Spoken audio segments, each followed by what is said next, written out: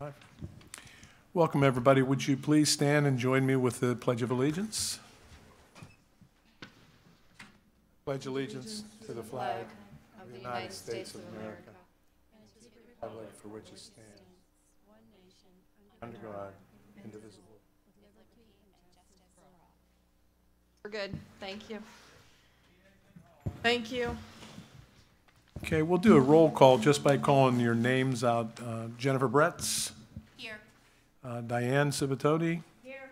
Sonia Brajic. Here. Dr. Jeannie Smith. Here. Vince DeAugustine. Here. And Mike Alfieri. Here. Tony Bompiani present. We're waiting for Scott Learn and Paul Ward.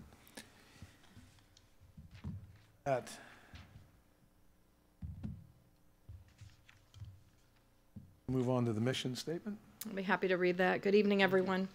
The Hempfield Area School District, in its commitment to excellence, shall engage and educate all students for personal success through a shared responsibility with the student, family, and community in a safe, secure, and nurturing environment. Thank you, Dr. Willicke. And we may as well go right into the superintendent's report. You'll welcome our new guest. I will. Not a guest anymore. No longer a guest. First day on the job and has jumped in, and it has been a busy day indeed. So welcome to Hempfield Area to Dr. Kimberly Riefenack. Dr. Riefenack joins us from the Huntington Area School District, which is near Penn State and extends all the way to the Raystown area. I know whenever we were talking about the geographical size of Hempfield area, she said to us it may seem very large, but in comparison to the district she's coming from, it's actually not as large. Yep. Yes. So Dr. Riefenack was sworn in this morning. We went to the office. Judge Mark Mansour did her commission first thing this morning, so she has been sworn in and started at 8 o'clock, and it has been go, go, go ever since. So I'll give you a few minutes if you'd like to say a few things, just to tell a little bit about yourself. Yeah, so I'm in a season of transition, obviously. It took a little while for me to get here, but it's been a good time to close out from my previous position and start here. My family and I will be moving to the area at the end of the month, so we're very excited to join the community and be a part of the district. So Hempfield area, I'm excited to call home now. And as Dr. Willicke said, jumped right in, both feet, so here we go. Thank you all. I think speaking for the whole board, we're very excited to have you here. I'm sure the staff is more excited to have you rolling up your sleeves and pitching in. And welcome aboard to Hempfield's family. Thank you. In addition to welcoming Dr. Riefenack, I'd like to take a moment to say thank you to Mr. Greg Saraceni, who is here with us this evening, because he has been a tremendous help in the interim in fulfilling all responsibilities that he possibly could to assist. And we just greatly appreciate, numerous hours through the weekend continuing to work on tasks just to be sure that we could continue to move forward. So thank you. It was greatly appreciated. You did a wonderful job. Thank you. So the second part of my report, I would like to have some discussion with the school board in regards to a request that has not yet been brought forward officially as a motion. And it's information that has been brought to my attention, and there have been some discussions. I want to first say that Mr. Rob Bajarski, as the president of the Band Association, has been really working very hard to collaborate with Mrs. Charlton, Mr. Rieger, myself, and now Dr. Connor has been included in our meetings.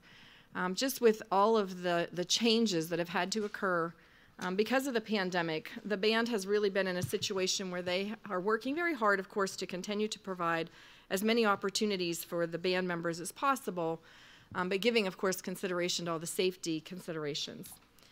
So initially, the band was considering a trip to Hawaii, and certainly they have been looking into all the restrictions. I know at one point Hawaii required once you arrived in Hawaii, you had to be quarantined for 14 days before you could even leave your hotel room in order to, to be a part of any activities. So I'm not sure if that has changed. I think there was some discussion of looking at a negative test within so many hours before you departed the mainland to be able to travel to Hawaii.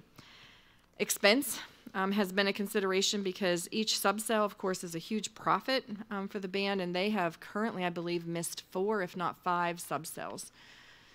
So the most recent discussion, and I attached a letter here, which it's addressed to me, but I do want this to be shared with the school board because, again, overnight trips do come to the board for consideration, but certainly it's something that I have been given great consideration to in regards to this request. So in their letter, they are talking about a change in their trip from Hawaii to Tennessee. And there are rationales in regards to the travel, traveling certainly by bus versus by plane. They talk a lot about the itinerary and the safety considerations. And again, I want to commend the individuals that are involved in the planning. Certainly you're going to see there's a lot of attention to detail, looking at cancellation policies and all the safety factors. They've included even if a student becomes ill, what are some of the considerations, and saying certainly if that happens in Tennessee, it would be easier for a parent to get to a child. I shared when we met last week to have this discussion that I personally have a lot of concerns. When you are planning a trip first that would be looking at May, I think there are some challenges with planning something now and not knowing where we're going to be in May. And while certainly we want our students to be able to have many opportunities, we have to do so with great consideration given the pandemic and not knowing where we will be at that time. And the commitment to a trip to me, is something that I have concerns. I also started looking through some of the details, and there were some the indications. I'm asking, how are you going to have students travel on buses? Will they be seated side by side? And even having one student per seat in a row still has students in an enclosed area for an extended period of time. Also, staying in the hotel rooms, they're looking at 2 individuals per room. I question social distancing when you're sharing a room with someone. The meals they have included, they would be eating in restaurants, and I would think it would be nearly impossible to socially distance 6 feet, a band of our size, in restaurants. So I wanted to bring it forward just to make you aware that the request is being compiled. They are asking what are the concerns at this point, because certainly it's their goal to address concerns so that the students can continue to have a trip this year. I certainly feel for the students in knowing that they are looking forward to a trip, and I know it has become tradition that there's a trip every year. My bigger concern is their safety and taking on the responsibility for something of this scope, especially given the time. I would like to hear from the board as to your thoughts and concerns or considerations in moving forward, so that they can be shared with the board, with the band, so that they can either come up with an alternate plan. I'm very happy to know that the band had such a wonderful opportunity for their trip last year. I think if this does not come to be, I think at least our seniors hopefully were able to participate in that trip and be a part of it. But I guess I just, in bringing it forward for all of you this evening, want to ask your thoughts of our band traveling. I'm sure we will have other requests for other trips, certainly if this one were to move forward, and just not sure at this time being able to commit to such a trip. You want questions and I do. Mm-hmm. So Paul and Scott, welcome to the meeting. And we're going to get started. We're live right now. We're in a public session. So I'm going to just go around the room and have all of you put your 2 cents worth in on the band trip. Mike, I'll start on this side of the room. I think with the current situation, it is worrisome. That being said, none of us know what really is going to be going on next March. But I'm just wondering if, with that many people, is there any way they could just do a senior trip or condense it so there isn't so much exposure? I'm concerned with all the seniors, not just the band, but they're really the ones kind of getting penalized with all this. Again, I don't want to take away from the juniors and the underclassmen, but just wondering if they could do something seniors only and minimize the exposure. I would wonder with the instruments, for them to perform, it would depend upon the instruments that the I believe there are only 25 seniors this year. I could be wrong with that number. But thinking about if they were to perform, but maybe it becomes more of, it's about the trip versus the performance. An idea. Thank you. Vince DiAugustine? In the trip letter, it says May, but in the itinerary or the price says March.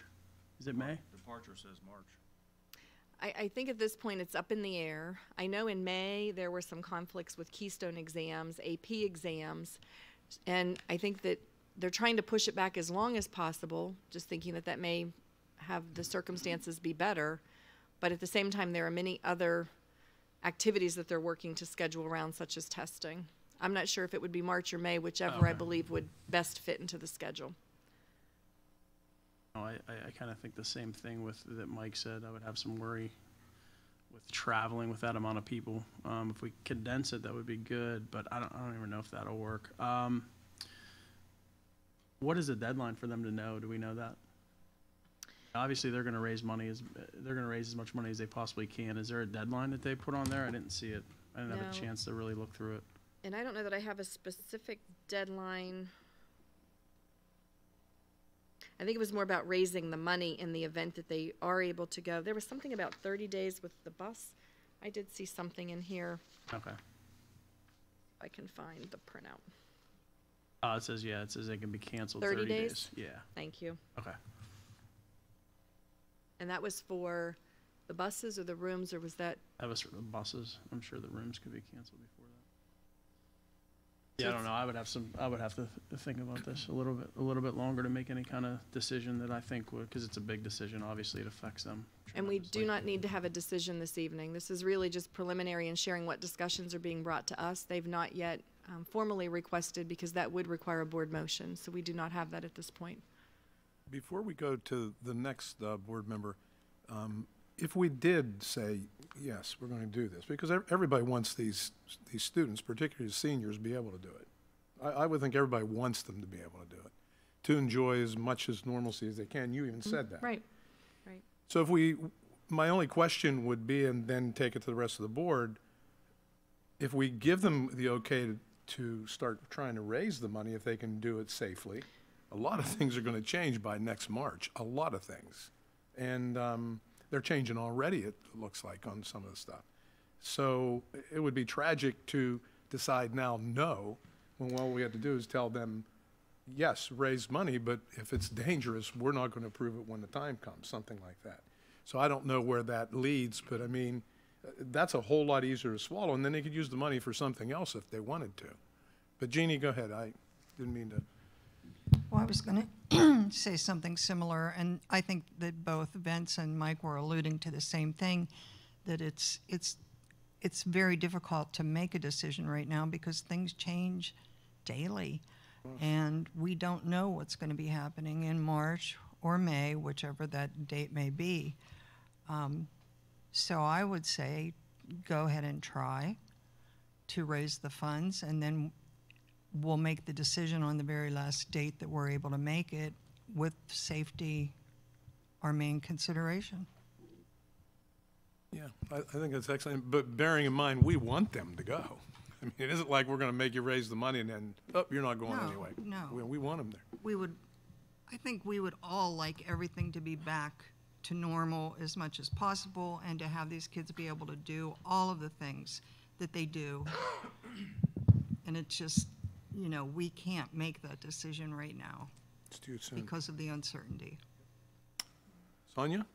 I'm not going to belabor. I would agree with what everybody has said, but I think the other sentiment I would put out there is that I think for consistency, then that would have to be the same protocol, because I would agree with Tammy. I think once this request is out there, I think you're going to have requests from other groups, because I think there's a lot of groups that, and I'll use the competitive cheer is one that they typically go away for events in January, February, I believe.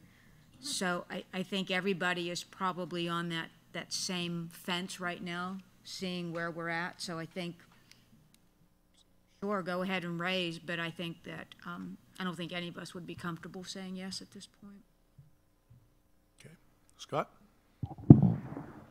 Yeah, I agree also. I mean, I don't think there's any way we can make a decision right now. So I just think that these groups should plan to whatever they can do. And, you know, obviously there's students raising money. And if they can, you know, if they get a no in the end of this and they can pull their money back up, I mean, they can figure all that out. But, you know, it's fairness to each group. And I think we're going to have to approach it like that. Diane? Boy, this is tough. I understand what everyone is saying. I'm also concerned about them making subs. Is that what they're planning on doing to raise the money? That is next on the list, yes, Okay. because that will lead to that discussion. And that, I'm really concerned about that. I'm concerned about in May doing it because the seniors have so much going on in May that I think that would be difficult. I feel better that this year's seniors were able to go on a trip. I think if we wait too long to say, if we would have to say no, I think it would be harder on them because they're planning for it. I think this stinks. I mean, it really upsets me that we can't give these students what we all want to. But we're responsible. And I have a real hard time taking a chance with any one of them, and I think this would be taking a chance. Jennifer? I agree with Diane that maybe the raising funds through maybe subs is maybe not a good thing because of the COVID. I think also that we should maybe wait as long as possible till next year. You know, I think that have them raise funds and next year, you know, weigh the options because, you know, the COVID, everything's changing from day to day to day, week to week to week. So, I mean, I think that go ahead and have them raise funds and then see what happens next year. I would hate to see them not be able to go. Paul? I guess I would say the first, I agree with everybody in terms of, you know, decision on a trip at this point is premature because, you know, the thought of social distancing and all that, you know, so backing up to now, I mean, I think if we can give them an opportunity or at least hope that something, you know, may be able to be done, allow them to do some fundraising in an appropriate way, and then it gives them the chance for it to happen. You know, everybody, you know, needs to understand, though, of course, that as everybody's already said, nothing is approved as far as the trip itself. It's been said several times around the table here that things have changed and they're changing daily pretty much. I mean, we couldn't imagine 3 or 4 months ago, you know, somebody standing outside selling subs, but over the past 2 weekends, I've gone past groups that have been selling subs.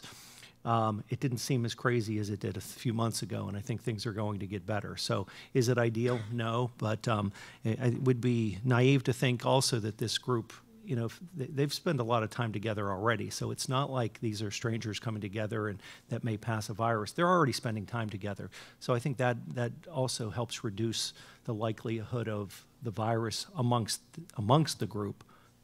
You know, I think that's just being realistic. So just overall, I guess I would support appropriate fundraising and then put the decision of the trip on the back burner.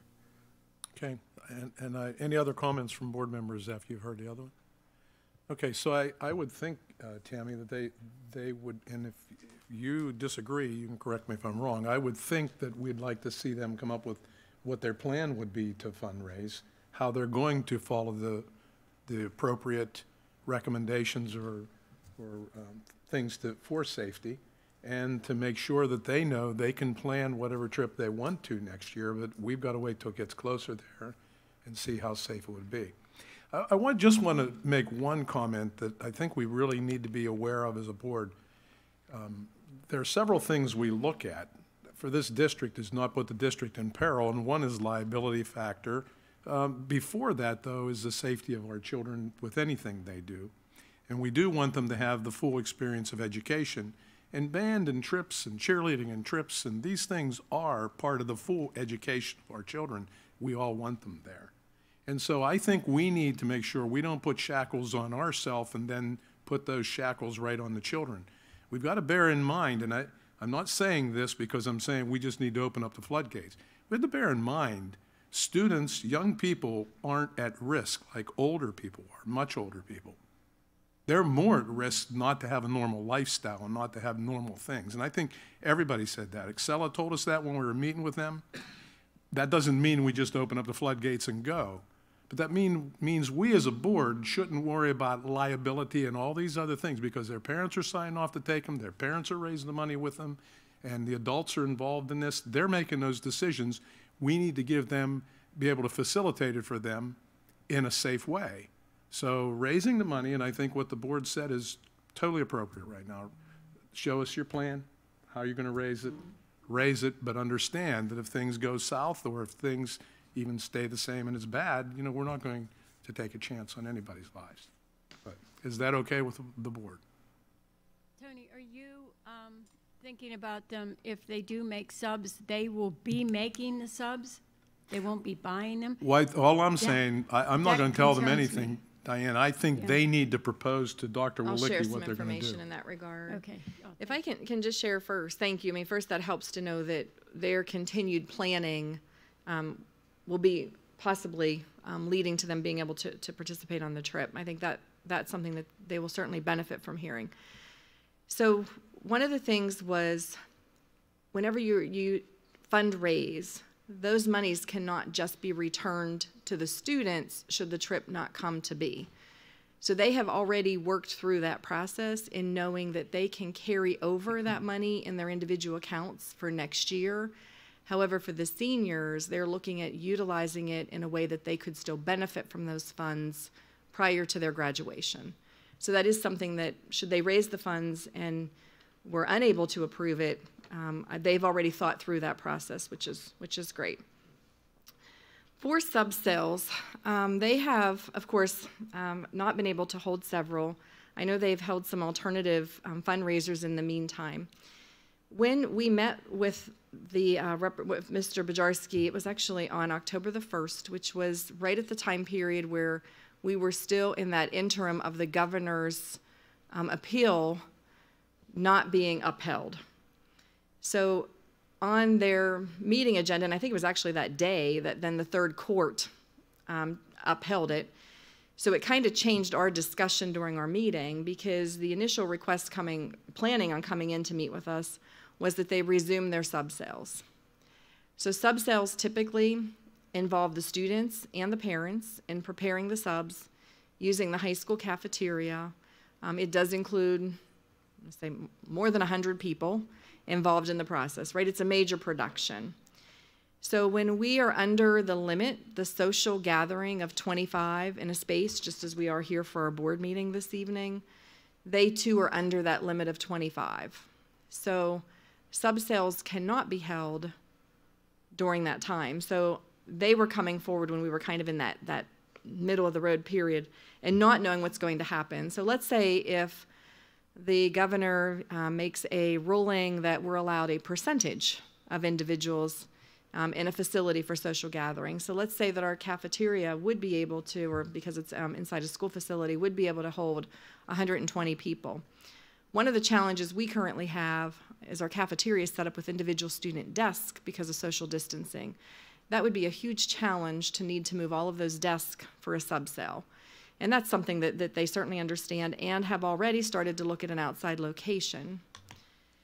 So the challenge becomes, it's still an activity that's under the umbrella of the school district, therefore they are still required to follow whatever social gathering restrictions that the district has.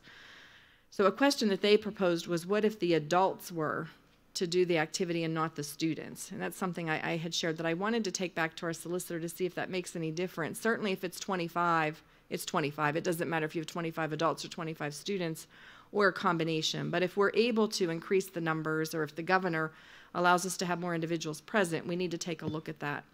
I have to say, they are being very creative and innovative and looking at how to approach this.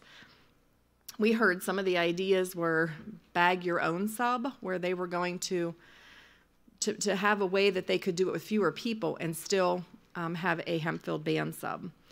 We heard they did look at having a company prepare them, but the profit margin was narrow, that they didn't feel that that would be worth their time. So they are still brainstorming and looking at ways of how to still prepare the subs, but doing it under those limitations that we have. So I think at this point, I don't know that we can really have any further discussion with the sub sales until that 25 is lifted, or we have a way, I don't want to say to work around it, but a way to work around it. Do we know how many subs they make at once? I do not know the number. They used to make, it was about 12,000 Rob, a I day. think Rob knows the number. 12 to 13,000. Can't do it in shifts. Like have 4 shifts of 25. I think the difficulty becomes the timing, because if you do it in shifts, you're now distributing them in the evening hours, or, you know, they start very early in the morning to get them out early. I'm not sure, but that's an idea, Tony. I'm sure that they are considering everything. I would think that if they could buy them from someone, then I'm not sure that it would matter if it came from another company or parents making them. Because if the students aren't involved, does it really matter? I would think it shouldn't matter. So, I mean, that's something you said you'll talk to solicitor, but I would think it shouldn't matter if it's coming from the parents. If you know what I mean? That should be okay, I would think. If the parents are making them. Yeah, that's what you had mentioned was one of the options, right? Right. So if we didn't have the limit of 25 people, if they could have 150 parents in a space making them, socially distanced, of course, but as a school district, we cannot approve a social gathering right now that's more than 25 people. But if it's parents, does the district have to approve it? Well, that was the question that they were asking, and I would want the solicitor, because we approve their fundraising events, which puts it under the umbrella of the district. Is that also the 25 per building? My understanding was 25 in a space. Like right now, we are not permitted to have more than 25 people in this room. I know, but what I'm asking is if they can figure out a way to have 25 people in the cafeteria, 25 in the auditorium, 25, you know what I mean? Yes. Break it up. And we did talk about that, because those 25 people would need to remain the same 25 people in Right. that space. They couldn't commingle. Yep. And I think they took that back and said that would really be a challenge because of their limit in spaces. I know they were looking at a local church and said that would really be. It'd be legal. It would be. It would be. Well, I think we can take it back and certainly ask in regards to just the adults, if that, you know, I'm not sure that right now would make a difference unless they could do, as you're saying, Mike, with 25 in a room. If there's a way, they will figure it out. I know what they want to do is maintain the integrity of a Hempfield band sub. They want it to taste the same as a Hempfield band sub. So that was one of their concerns. Well, I think knowing that there's support depending upon conditions and going forward with the trip, I think that will help them to continue to brainstorm to look at possible ways to figure out how to hold the sub sales, because that is, again, the major fundraiser.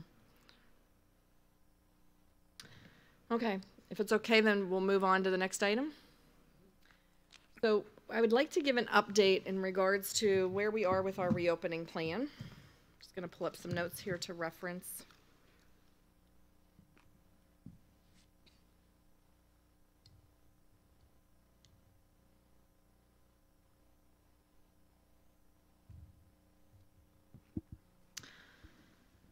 Okay, so for the 2020-2021 school year, and looking at how we have addressed the opening of school to date. So first, the development of our cyber program, which continues to go strong. I think there are certainly many positives, especially our elementary program, where our teachers have really come together and provide a high-quality program that I'm sure the parents of the elementary hacker program would agree that certainly the decision to keep their children here with Hempfield area was the right decision. The next aspect of our plan is to move to full-day kindergarten. So currently we started with half-day, and we are looking to transition for next Tuesday. We have an in-service day scheduled for Monday, which is October 12th. So our plan is to have full-day kindergarten starting October the 13th. So taking kindergarten where you have, let's just use numbers of 10 in the morning and 10 in the afternoon, we are not able to just put those 20 children into the same classroom with the same teacher, because our classroom sizes do not allow for social distancing of 6 feet when the number of children would be 20. So we are looking at class sizes of 16. Most of our kindergarten classrooms, that is the typical space. In some classes, it may allow for 17. And then this week, we are very busy at adding additional kindergarten classrooms. So our St. Vincent Fellows have agreed to assume the role of overseeing kindergarten classrooms. We're also looking at having 2 of our teachers that are currently at the elementary cyber program returning to brick and mortar and instructing in full-day kindergarten. We're in the process of surveying. We did survey kindergarten parents to learn how many are interested in having their children return for full-day kindergarten. The next aspect of our plan is in regards to the end of the 9 weeks. The end of the 9 weeks is October 30th. So for parents who chose Hempfield area elementary cyber, they were asked to commit to 9 weeks. So this would be the 450 children that are attending HACA. We are in the process of distributing a survey to ask the parents how many are interested in continuing or how many would like to return to brick and mortar at this time. So our principals will be using that survey data to take a look at how that impacts class size, and depending upon the grade level, that may impact more of rooms where we call overflow, meaning that, again, our classrooms average hold 16, 17 students. We will not go over that number because of the 6 feet. So we may be looking at having children be a part of a class where they are not in their regular classroom one day, typically out of the 5, and then we do a rotation. And then we use the lesson bot, we use collaboration between the teachers so that instruction continues for those children in those days. Many times that includes their special, whether it be art, music, library, phys ed, and they continue to do their activities. I know Dr. Riefeneck and I had an opportunity today when we were touring schools. We were able to visit 3 of the 5 schools today, and we were able to see several of those lessons occurring. I know West Hempfield Elementary, 2nd grade, their overflow actually has 22 children, so they use the library so that they have a larger space for social distancing. We saw the organization of the carts. They had these baskets with the children's names, and they were in the hallway located by the door. And the teacher that we had an opportunity to speak with was sharing how the students, they know the routine. They said they know when it's their day, they pick up their basket, they go to the library, and they're instructed for the day, and then the next 4 days they're back with their classroom teacher. So that seems to be working. We saw 5th grade at Fort Allen. We were able to see an art teacher. She was facilitating the lesson. She was actually monitoring the lesson, I'll use that word, as Mr. Mark Machoni, the 5th grade teacher, was instructing a math lesson. So he was using his lesson bot, and the students each had their Chromebooks, they had their headphones in, and we could see Mr. Machoni on the screen instructing the lesson as the students were completing their work. And he was responding to, at the time we were there, the questions of students that were physically in front of him. But Mrs. Hettinger shared with us that he would pause periodically and then ask for questions from the students who were participating from her classroom. So I just want to applaud the efforts of our principals and teachers in really making this work. And it is an ever-changing situation because now we're making changes to the schedule to accommodate full-day kindergarten, which is important for us to make that change first because very quickly, within 2 weeks, we'll be looking at the number of any children who want to return from HACA to brick and mortar so that we can then accommodate and do the same for those children. So just wanted to provide that update. So those surveys are being distributed. Tammy, I have a question on Yes. the survey for the kindergarten. Yes. When the survey was sent out, were the parents notified that there's a potential that they would not get the same teacher? Because that's what Yes. it sounds like. It was. The survey, it included several questions, and the one was, how comfortable would your child be if they were assigned to a new teacher? Okay. And certainly we indicated that the class sizes would be smaller, and because of that, it would require some children to be moved to a new teacher. Okay. We also indicated that it may require them to be instructed in a different space because we weren't sure at that time if we would be doing a similar model with the overflow, But the more that we gave that consideration, a 5-year-old, it's really hard to be in a classroom 4 days with one teacher and then every 5th day to be changing. We felt the consistency was necessary, so therefore we were able to just create another classroom so that they could be instructed. Just as long, because I know in some children, just getting them from in kindergarten is difficult, breaking them away from mom, dad, or some grandma who's ever been with them. Now that you've got that, and then now, as long as they understand that they might not be with the same teacher. Right. Okay. The principals are working to have as few changes as possible. So if we have children who are returning from HACA, so Mr. Simons, Mrs. Shuey will be returning. So looking at if they had one of those two teachers and they're back in their home school, and scheduling them with that teacher as well. Okay. Thank you. Good question. So I do want to hold for executive some discussion for next steps. I know that there is interest in when can we bring secondary students back every day. So that's something, because of some of the associated challenges, that I'd like to share in executive, and then perhaps we'll have information to share at our next public meeting for the public. Nothing we can share with them tonight? So I will share that we had an opportunity 2 weeks ago to meet with 3 of the physicians from Excella Health. That was not last week, but the week before. So Dr. Carol Fox, Dr. Heather Walker, and Dr. Jim Masterson. And I had a lot of questions just in now having school in session for 20 plus days in regards to considerations for how do we bring students back every day, and what were their thoughts on the social distancing. And what we heard was that the 6 feet is really the gold standard. They shared that we should not consider increasing class size to the point where we have less than 6 feet. So that was something that, for me, reaffirmed the fact that we need to be very creative in our plan, because I know here at the high school we have classrooms that are, the walls are not, they don't have partitions where we can open and make them larger. We're limited in the number of large spaces that we have, and therefore it is going to require some creative measures that sometimes involve some associated cost. Some of the other comments that we had, I'm trying to think what were some of the questions that we had answered. That's been 2 weeks ago. I'm trying to recall.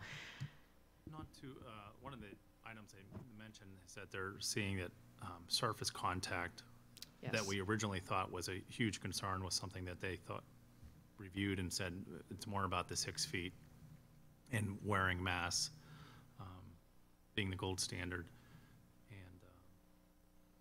We hear from... There were other things talked about, I mean, quite a Yes. few, because we asked them I have my specific notes. questions, and you, if any board members ask questions about the opening and you think it has to go to executive, we'll stop it right there. But one question that was asked, and I think it was you, Mike, that asked about checking with Latrobe or other districts, and because we've all heard they were opening. In fact, Latrobe opened last week, correct? And I think Connellsville's opening now too. 4 days. Yeah, so my question is, was there any checking, and how are they doing it that we can't or we aren't? So from what we gathered, we were told that they're using their spaces creatively, that they're using their larger spaces. We heard lunches were being provided through tents to provide more space outside of the physical building, and using the internal spaces very flexibly. So that is something that we are looking at as a consideration. Okay. Of course, that runs into supervision when you're using more spaces more flexibly, so we do want to talk about that. I know that with the surface transmission, that was something that elementary teachers talk about, elementary children and the needs for physical education, for recess, physical activity, for them to be able to participate. And certainly going outside and going for a walk is one thing, but the kids are really craving that opportunity to play some competitive games. So we talked about soccer, and they even said kickball would be something that would be acceptable. They didn't feel that there was a lot of concern with the children, sharing and playing kickball. Certainly prefer soccer, but that opportunity was there. Trying to think what were some of the other questions. I know I followed up later with them because with the transition to full-day kindergarten, there were questions in regards to the sharing of lockers. And I know Dr. Fox had responded that if you're using a cubby and a child's coat's hanging in another child's coat, there wasn't concern with transmission from one garment to another. one of Was not. Mm-hmm. One of the things I remember from the discussion was, I think that there was a question about, Tony, you mentioned Latrobe and some of the others, what they're doing. And to paraphrase, I think one of the response from the Excella folks was, in effect, why are you worried about what others are doing? Hempfield has a really good plan. So, that's one of the takeaways I took from it. So I just thought it's worth highlighting that. Yeah, they did say that, Paul, but in my mind, I mean, the most complaints I've ever gotten has been on this. I mean, there are people who want it all open. There are people who don't. I'm sure other board members have heard it. Since other districts are doing things differently than we're doing, the parents are out there wondering, and the students are actually wondering. The students, a lot of them, I talk to a lot of the kids, and they feel, they want it to go back to normal. I think we all do.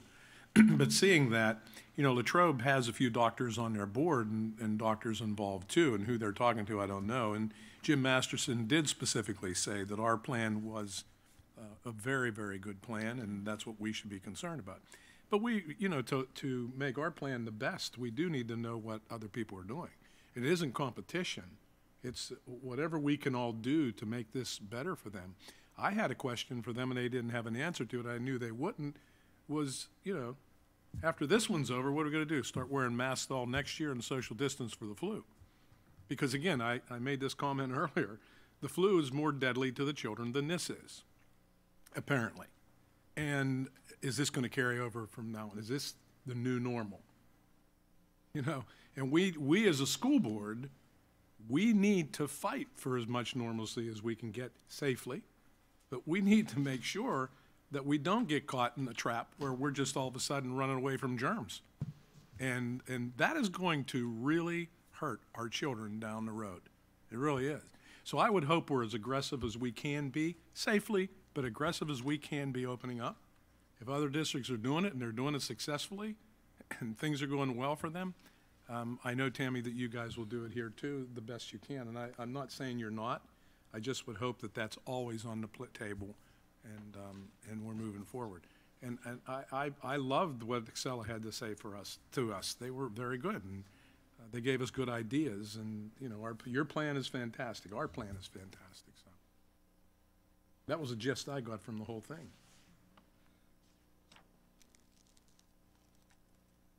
Any board questions on opening for anything else?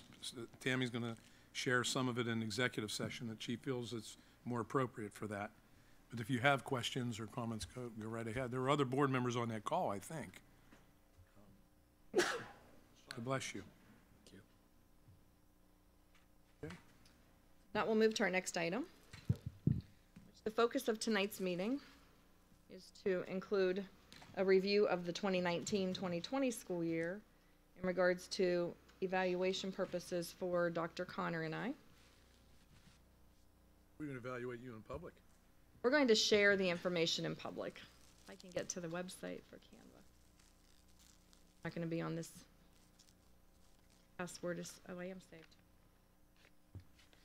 We thought the information, we should be able to share our goals in public, but then we'll move into executive for discussion in regards to feedback.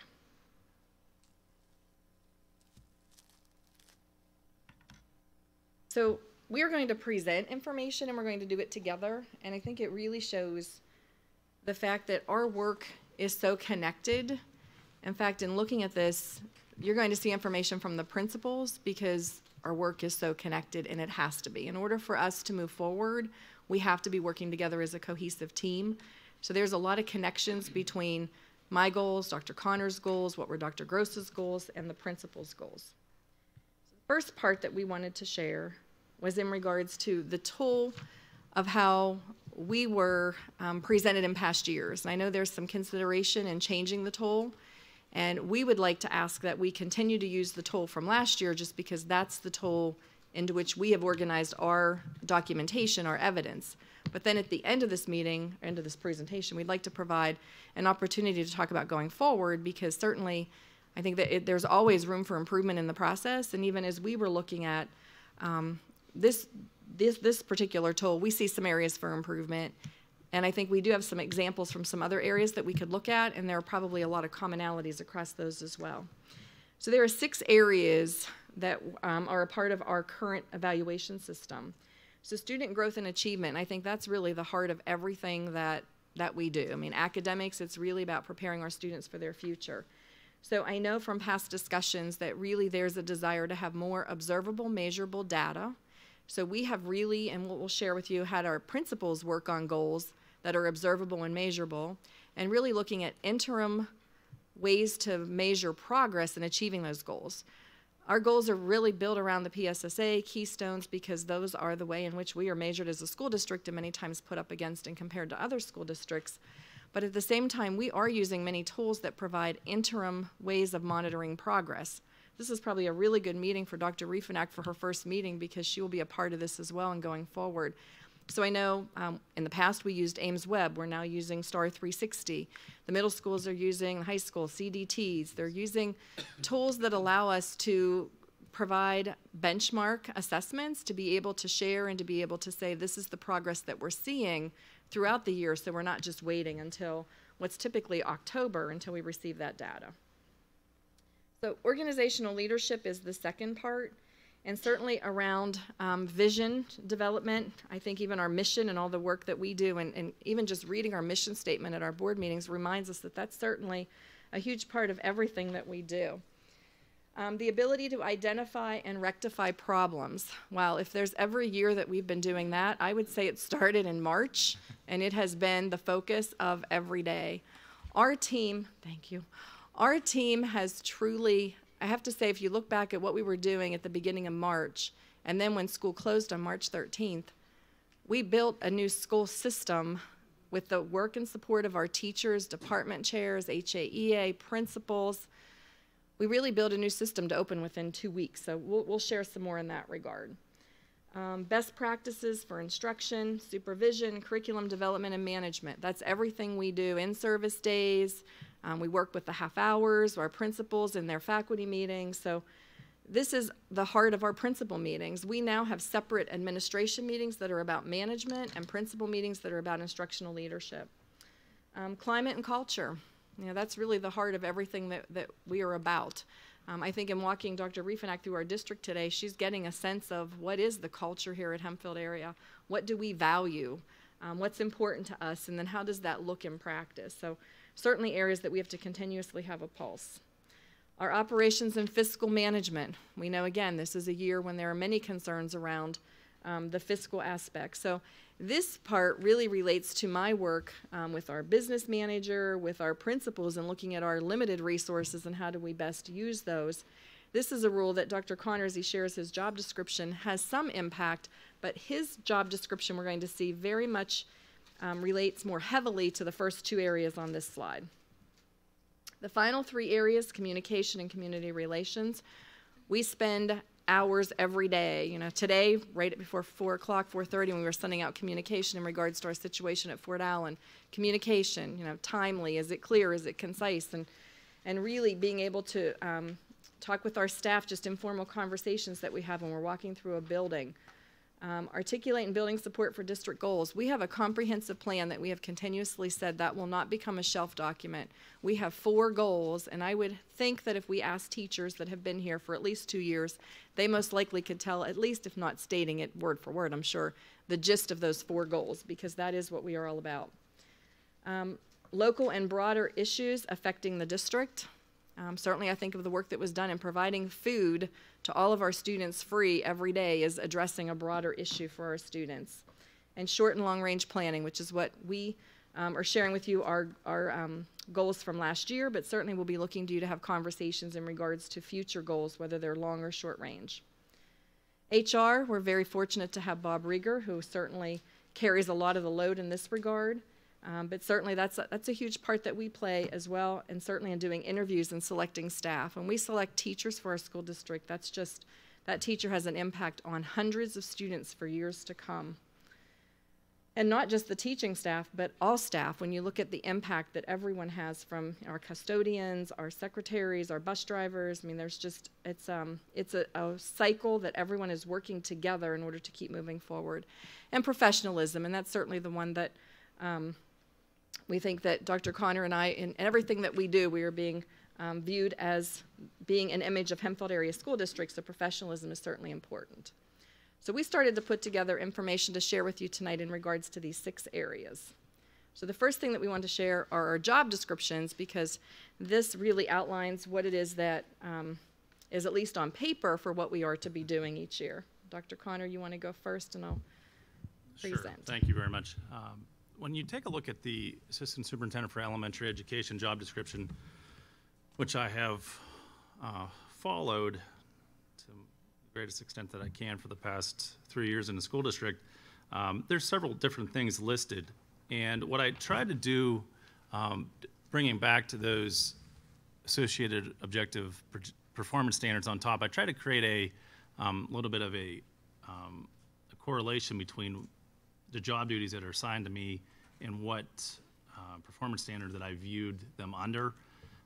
As Dr. Walicki alluded to, there are some performance standards that really don't fit too well with my job, but other ones that obviously I hit very heavy.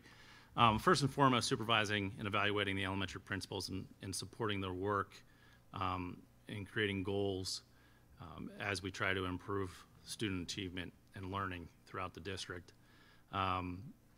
Then when you look at the development of written curriculum to align to state standards and common district assessments to judge our learning progress, followed by the textbook adoption process that Assistant Superintendent for Secondary and Elementary co-facilitate for the district, and we present to you every March those curriculum adoptions.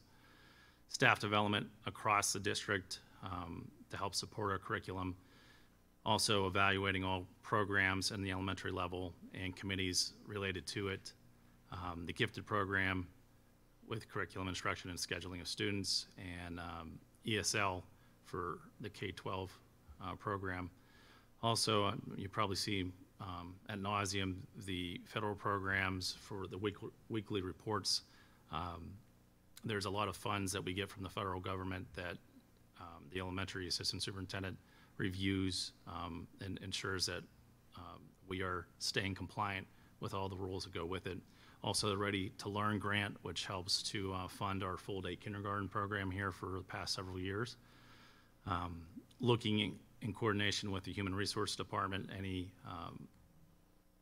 elementary positions, screening those applicants and coordinating the scheduling of those interviews and making recommendations to the school board. The next item you'll see is the effective implementation of multi-tiered systems of support. That's really a broad way of saying that we are meeting students' needs. So we all know that all students learn at various paces and degrees. So if you have a good system of support, you meet those students where they're at and help provide intervention to make sure that they're all meeting those benchmarks as we progress up the grade levels. Communication is huge when you start talking about responding to parent concerns regarding any type of elementary program and issues relating to those. Obviously, I attend board meetings and related HAEA issues and parent meetings. Also, the assignment within district requests that relates to our policy where parents can request to attend schools where they are not living in the boundaries. So we look at those on a case-by-case basis based on enrollments to ensure that we have the necessary staffing to support that. Also, one of the rules is supervising central duplicating to ensure that we are monitoring the use of our paper consumption versus using the technology that we're providing to our staff and students. And supervising the supervisor of pupil services and special education and working with them on related issues for elementary. Looking at the transition for our elementary students to middle school and the student placement matrix. Facilitating the development of comprehensive plan and submission of all those related reports, community partnerships, annual report, supervision and evaluation committee, and that process throughout the district and making sure that it occurs, and we're monitoring that. Committee meetings to inform of PDE guidelines in regards to that, supervision evaluation handbook, the SLO process for all the grade levels at the elementary, PAE tab, again, the supervision process is that's a program that is used for that, and supervision survey, which is a TPES report that goes to the state. That's also one of the roles of the elementary assistant superintendent that maintain our compliance. Co-facilitated the instructional technology committee, continue to do that. Prepare budgetary documents and related to the elementary. Communication on board policies, administrative regulations. Volunteer policy, although unfortunately this year we've limited our number of volunteers across the district because of the COVID situation. Handbooks, enrollment, I'm sure you guys get tired of hearing those enrollments over the summer, but we do monitor this very closely to make our staffing recommendations. So we are using staff to the best of their abilities and making sure that we're not overstaffed or understaffed. Prepare all data for redistricting whenever it's applicable. Evaluating department chair, looking at assessment data and looking and making sure this data is shared with the school board and public. Workshop requests, which goes back to that Title II funds and federal programs. Student teaching, which is huge and very important. One of the items that I'd say that when we look at, we have to support the development of new teachers in our field, especially now more than ever when we look at the unfortunate trend that we have, and not that many people are getting into the field, so we need to make sure that we're supporting that. And I look very closely at that role and looking and partner with our local universities and try to support that as best I can.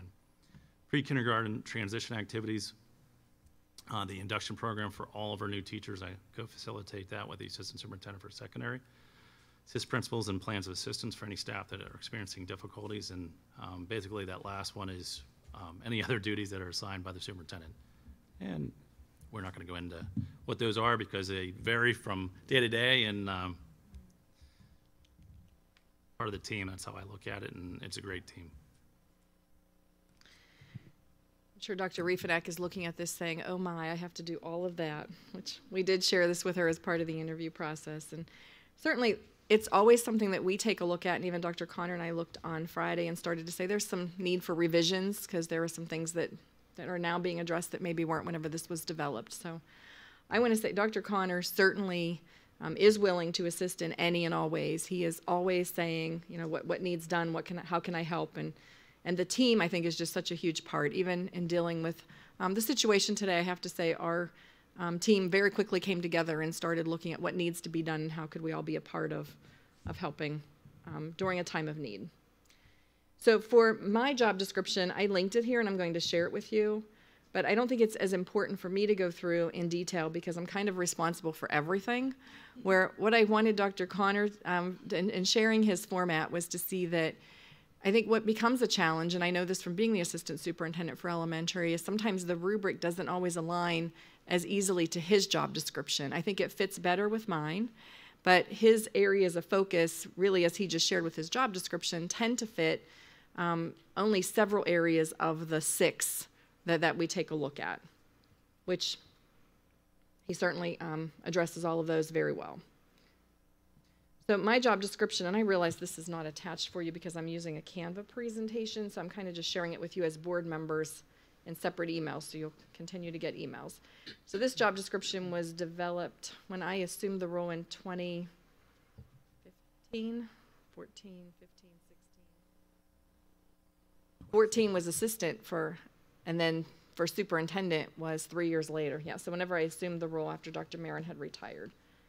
So this would be let me send this to you. Again, I'm not going to go into great detail, but did want to share with you the job description because this may be something that as we talk about next steps, we may want to have a committee or to have all of you take a look at this. And please, it is something that can be revised, and I would prefer that we have that discussion and it be revised, and I know what are the expectations so that I can continue to work toward those.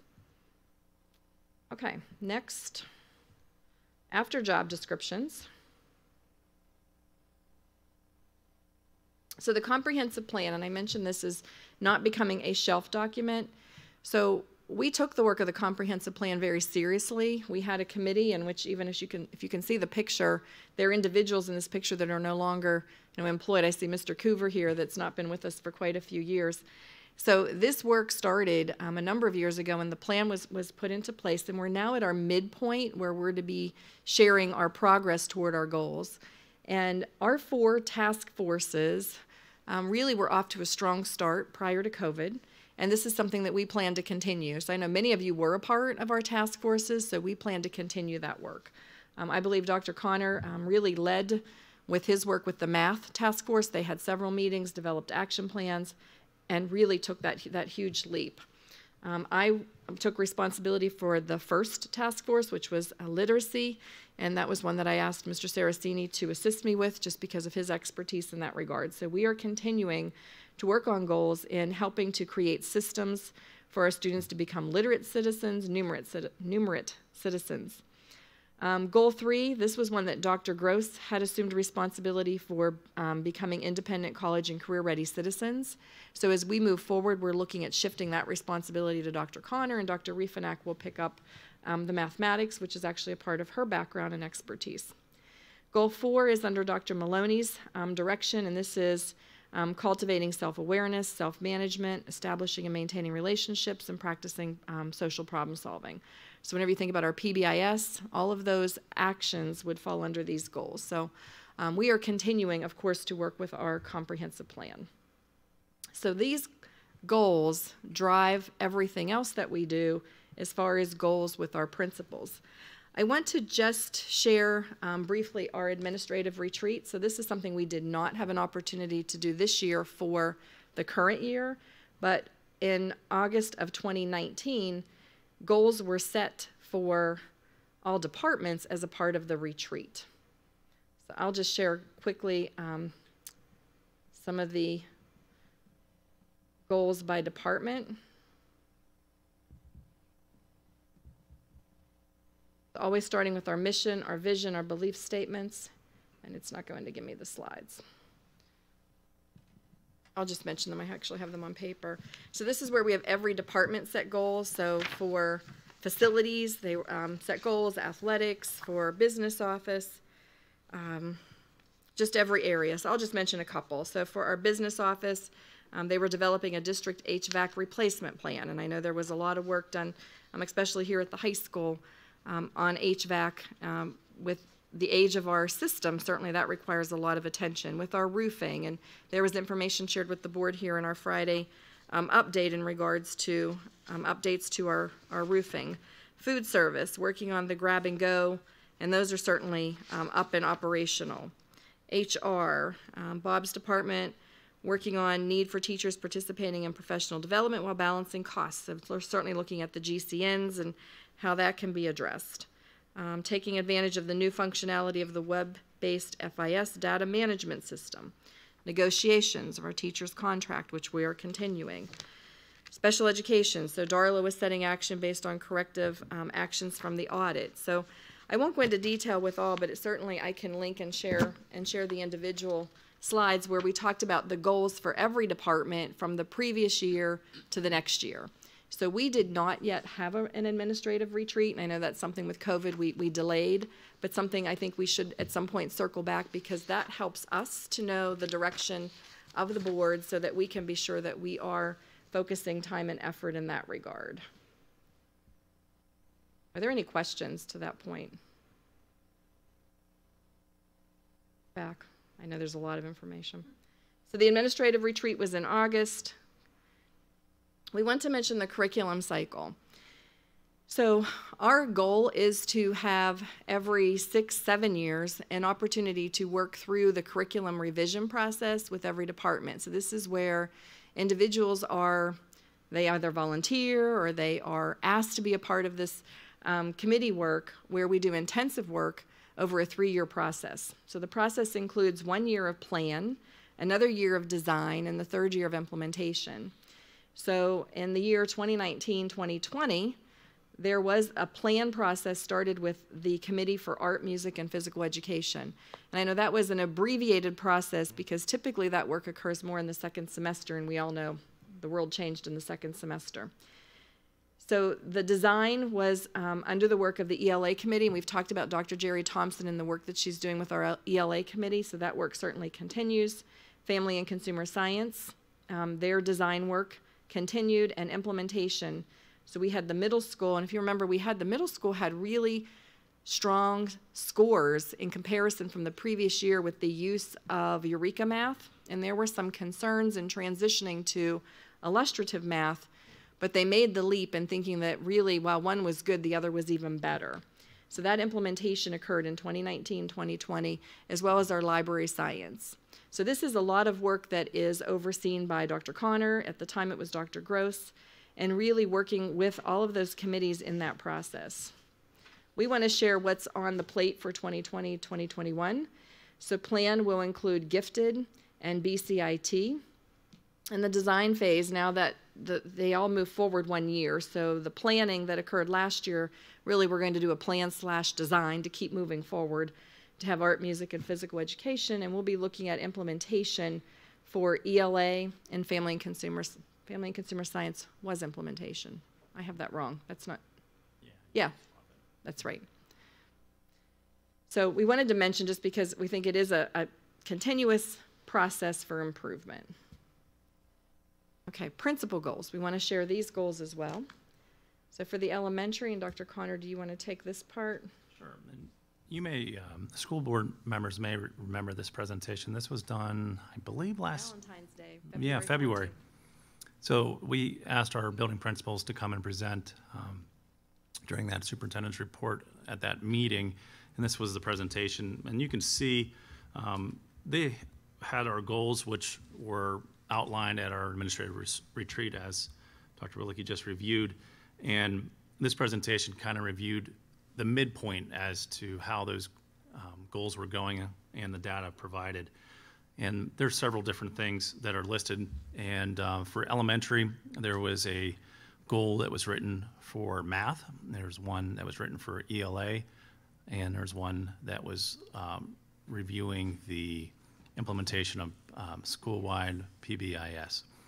And you'll see that presentation there. I won't spend a lot of time reviewing it with you since you've already seen it, but a lot of these links will take you to some of the tasks and professional developments that were provided at the building level to get us to those points. I was really proud of the work that we did at the elementary level last year, trying to utilize data on an interim basis, the benchmarks, to really look at our progress and really reacting to it.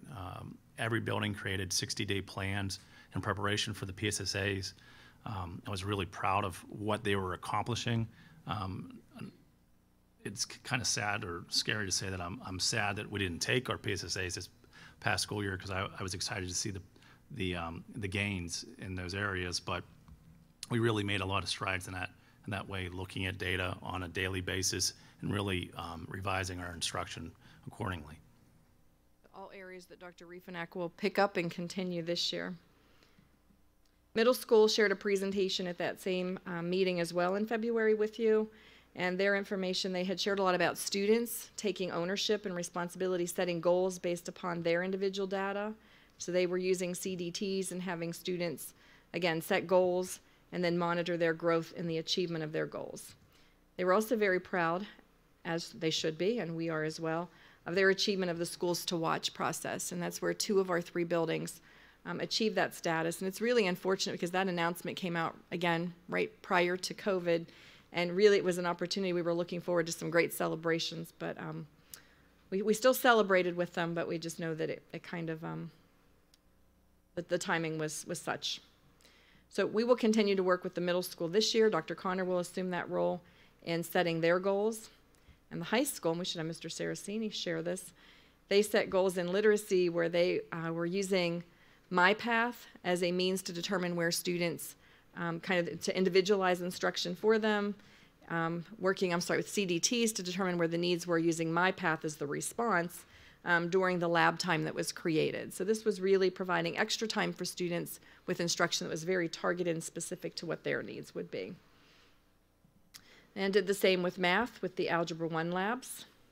And again, looking forward to seeing the progress, but as Dr. Connor shared, we did not have assessments in the spring that we are unable to present data to show the achievement of those goals, but we know that students were making progress in that regard, and certainly that system we can continue to implement.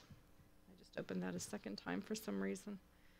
Okay, so moving from the principal goals, which really filter from our goals, we want to then go to our goals. So we'll start with Dr. Connors. And I think you'll see very close alignment between my goals and the elementary principal goals. And really, it's looking at increasing our math achievement and our reading achievement by 5 points. And when you look at these documents, you'll see the action steps that I had laid out to accomplish that. And then after we get through this, you'll see the next document kind of lays out the evidence as to how I accomplish those items. I know I'm jumping around and I apologize. That's okay, we'll catch up to you. So what I did in this document, and hopefully this looks familiar from last school year, the way it's laid out, but it takes those objectives, the 6 objectives that we discussed at the beginning, has the indicators on the left-hand side, and has items that were done on the right-hand side to show evidence of them being attacked and accomplished downway through. And then if you go to the very bottom of this document, you'll see those 3 SMART goals and the results from each laid out. But unfortunately, some of those are not finished because of the standardized assessments being postponed and canceled. And then finally, the one other item or items are the major accomplishments laid out. And I'm very proud of our elementary cyber program that we created over the summer and have going full force right now. The other item is the co-facilitation of the discipline committee and the code of conduct K through 12 that was established by that committee. I thought it was very impressive work, and it really aligns to that school-wide positive behavior intervention systems that are in 8 of our 9 buildings. Co-facilitating the instructional technology committee and also the ELA curriculum, and where we're at to this point in the implementation this school year. Thank you, Dr. Connor. So my screen is set up the same way, and I will share these links with you as well. So the SMART goals, in mine were set up as 3-year goals, just because these are really developing systems, which are nearly impossible to do in a single year. And they're really, again, around very similar to the principal's goals, to Dr. Connor's goals, to the comprehensive plan goals. So it's really around student achievement and increasing scores in mathematics and literacy. So the SMART goals are in red. And again, those are areas, unfortunately, that we do not have scores to show our achievement since the assessments were not administered. I also had a goal around a culture of learning for our administrators and teachers, and really doing this for our principals around the understanding by design framework. And really that evidence is around the agenda, the meeting agendas, and the work that we're doing in developing that written curriculum, which leads into the 3rd goal, developing a framework of written curriculum assessment that provides equitable education, and that evidence would be through our written units of instruction. So that's the work that we're doing this year with Dr. Jerry Thompson with our ELA committee. So and I again will share all of these links with you. The next document is, as Dr. Connor shared, one that should be familiar, and I believe this, based on your feedback from last year, you found this to be helpful in completing the evaluation process, is where we outlined our evidence on the right side. So we have updated these for you so you can see what work we did during the past year for each of those areas. And the major accomplishments, there are many, many areas of which I'm very proud of our team. The middle schools and their schools to watch process. And certainly while we had 2 of the 3 schools, we look forward to the 3rd school being recognized as well. Also very proud of the work that was done in collaboration with the workforce development. We were able to hold a county-wide career fair for students in 8th grade across the county. So that was something I was a part of the task force that worked in that regard, and have to say we were very proud of that outcome, and unfortunately could not provide a repeat this fall. The response of our team to the pandemic, I'm very proud of the work that was done across the entire district, and certainly while we recognize it was not perfect, it certainly was a foundation for which we could improve upon for this school year. and the cyber program in K-12. I mean, certainly as Dr. Connor shared, the elementary program, I mean, that was totally built from the ground up into a school of its own that's operating. And even with the work that our secondary teachers are doing now that allow students to participate in remote instruction.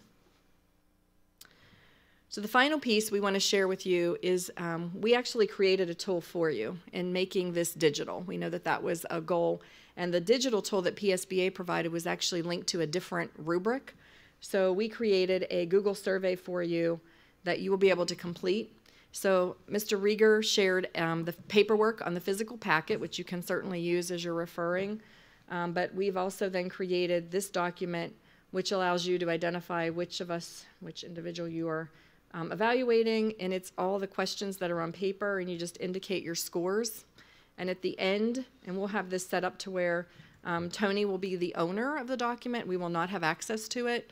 And then he will be able to share and present those scores so that you can then come together to compile them. We thought that would make it much easier than all the papers. I just want to mention that each of the areas, as you can see even on paper, it asks, as you consider first each of the criteria, you then make a determination for that. I'll use the word domain. Overall, and I think that would probably help in combining this at the end as you're making those decisions. So next steps. We will, it's a survey that we will make Tony the collaborator, and then we will take ourselves off so that then only Tony can control then who else receives it and can see those scores. So Tony will be sending that to you, okay. Yes. So next steps. So we would like to talk about updating job descriptions just because we feel that there probably are some areas, and I know we already worked now. Dr. Connor presented the elementary. We worked on Friday, updating his secondary. Was that Friday? One of the days last week. We looked at taking a look at where we felt there could be some revisions. So we would like to present those to you here in the near future, and then talking about an evaluation tool. So I know that Dr. Smith had shared several tools that were presented. Some of the areas are similar, but there are some areas that are different. I know advocacy is an area that I know is on some of the tools that I thought might be of interest, but wanted to kind of just present that as maybe an idea of a committee coming together and looking at the different tools and coming up with the process. But Dr. Connor, Dr. Riefenack, and I will certainly work toward whatever tool is decided. It would just be helpful if we work on that sooner so we can start to align our evidence to that particular tool. That's a very long report. I apologize, but we did want to share all that we've been doing and really how all those pieces fit together, because it really is a team effort and something that if we're not all working very well together, we don't keep moving forward, and certainly we have an excellent team and we're able to do that. And that concludes my long report, and then we could go back, we could actually conclude and then go into executive. Before we do, I have a couple things. I have a text message out to George Reese to try and come up with one of the last 2 Wednesdays to have a meeting between all of us. I talked to you all about the Wednesdays, and that seemed like a good day. We haven't been able to talk yet, but we'll be getting that. Second thing I wanted to bring up, and I'll bring it up in the public, is I talked to Tammy the other day, last week, and asked her about possibly restarting some board visitations to different schools again, as long as it doesn't get in the way of what the team is doing or what the school district's doing, and it's done in safety. And I think that you had thought that was a good idea too, because then we can see how they're opening and what they're doing and give us a better bird's eye view. And of course, it wouldn't be all of us, because that would exceed the amount. So we would not be able to do what we did last year, where we actually had a sit down and conversation with the teachers. It would be more of a walkthrough. I think that would be important, though. We can discuss that as time goes on and maybe set it up for those that are interested. I'm very interested in seeing it, and I'm sure other people would be, and then share it with the rest of the board. Greg, I do see, is he still there? Yep. You are very helpful. You got the sun out of our eyes. I thought that was fantastic. Thank you. Oh, there you go. And then do we, on this, I saw a hearing of citizens. We don't have any citizens today. We do not, correct? so we can adjourn the public meeting. We'll adjourn it in 1 minute. One last thing, and I know this might be out of time, but we lost two wonderful people these past 2 weeks, and Eddie Coletta, and is it Alex Nagy? And that was Pam, our secretary's, you can pronounce her last name if you want. Gibasevich. But that was Pam's son. No mother should lose a child, ever. It shouldn't happen. We're a father, lose a child.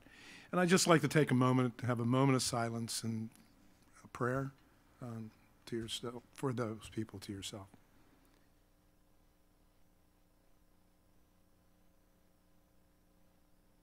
And I've heard nothing but good about Alex, and I know Eddie very, very well.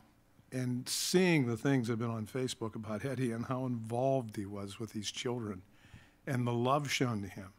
I mean, I was involved in recreation for a long time with the recreation board at Hempfield and Youngwood's recreation board and coaching for a number of years. And I've never seen anything like that in my life. So it just goes to show you what type of an individual this young man was.